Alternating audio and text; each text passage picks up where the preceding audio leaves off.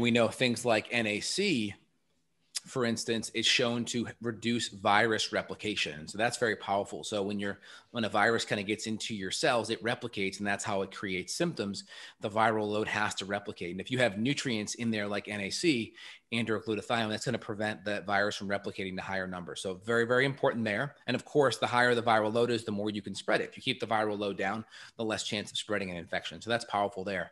And you and I take that ongoing. Yeah, you and I take that ongoing. We do, depending on what's going on. We're not telling you to do this dose, but what you and I are doing, at least I know for me, I've got a combo product. So we're using glutathione, give or take a couple 100 milligrams per day of an S-acetylated glutathione, which in studies is just as good, if not better than liposomal. Because with liposomal, we have some really sensitive people, me included. I don't really do well with ethanol and a lot of the alcohol that is in some of these liposomal formulas. So I personally stay away from those. I like the acetylated. I feel great with it. It works very, very well.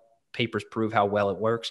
And then about a gram, give or take, of NAC. So that's kind of my ongoing protocol. And also for toxin exposure, that also helps protect against the oxidative stress. That also helps to deal with mold toxin. We know glutathione can help mobilize toxins. So that's something we use in detox protocols too, not even just for immune and viral support.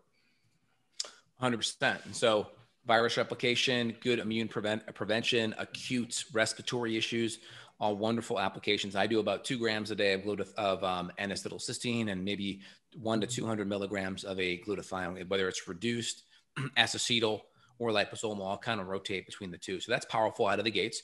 Last call. Let me make one comment on the NAC and then we'll move on. So at the time of this recording, Amazon has taken all NAC off of its marketplace. And there's many reasons that I could get into and probably get deleted for, but we'll just say that NAC is gone. But you and I, we work with professional healthcare companies. We do still have some availability. So we will put links in the show notes because this is something that I would recommend you have on hand. And if Amazon's going to take it away, at least we have it. So I think that's important to know. I think so too. I like NAC. In my product, Detox Aminos, we have reduced glutathione plus some NAC in there as well. I know you have a product similar as well. We'll put links below so you guys can see that.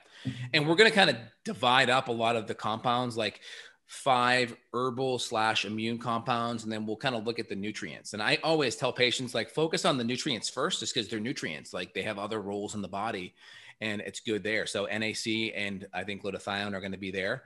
Low-hanging fruit next is vitamin D. If you're not out getting enough sun or if you have darker skin, you're going to need some vitamin D.